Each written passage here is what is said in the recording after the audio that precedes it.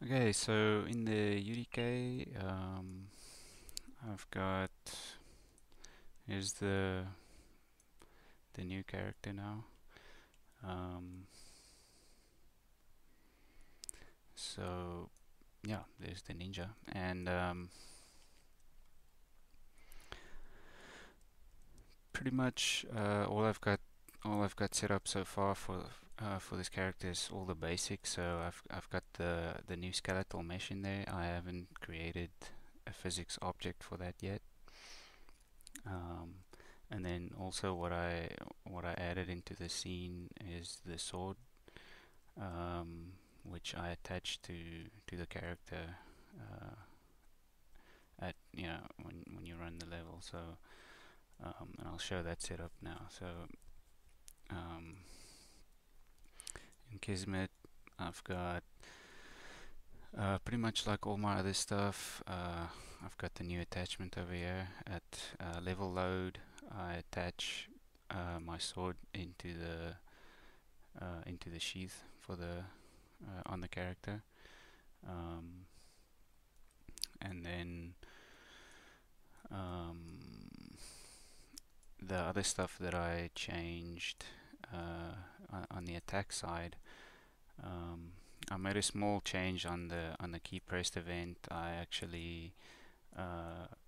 do the event over here now, and I just run a remote event from that, so I can keep reusing the same key pressed event remotely, um, just in case. Uh, just to be able to split that up. So I've got that, and then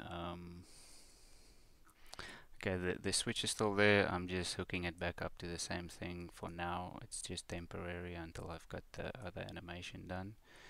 And so what I've got going now extra is I think all of this stuff is still the same. So I'm running the punch node, which is obviously the sword attack.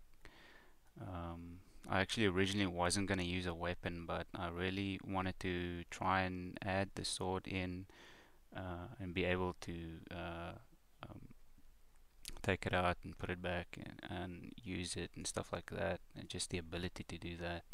And so that actually all worked out pretty well. So I'm keeping that.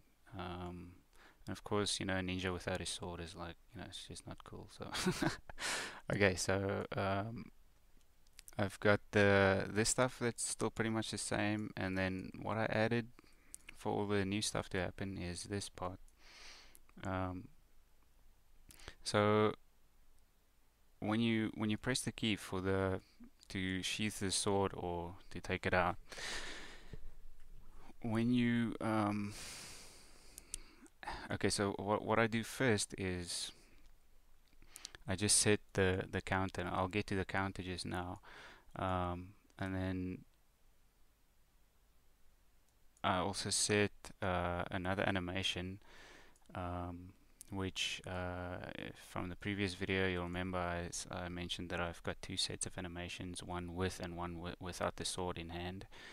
So when you idle, there's a unique animation, and when you without the sword, and another unique animation with the sword. So this is the node I use to swap between those two sets of animations. So as soon as you attack, the within a single move, the sword gets taken out and attacks, and then the sword is in hand. So switch over to index 2 of, and I'll show those things just now, the way those are set up in the new anim tree.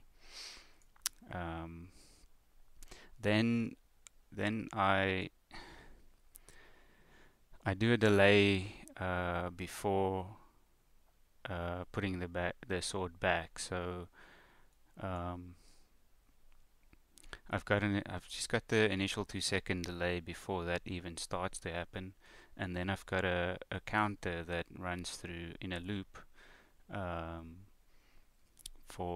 it's got a 1 second delay, and it's got a 5 target, so it's a 5 second delay on that before the sword actually gets sheathed again. So That's where this one comes in. So when you push attack, the counter gets reset to 0, and the only reason why I'm doing this is so you can keep attacking and keep attacking at any point, and the time it takes for the character to put the sword back is always the same. You can't override it in some way. So that happens, and then I sheath the sword, and I've actually got it set up, which I'll show in the anim tree. So it's a per bone blend. It's only playing that animation on the arm. So you can still run and it'll still idle, do whatever else, and sheath the sword just with the arm animation. Um, and then I attach it back to the back of the character instead of the hand. And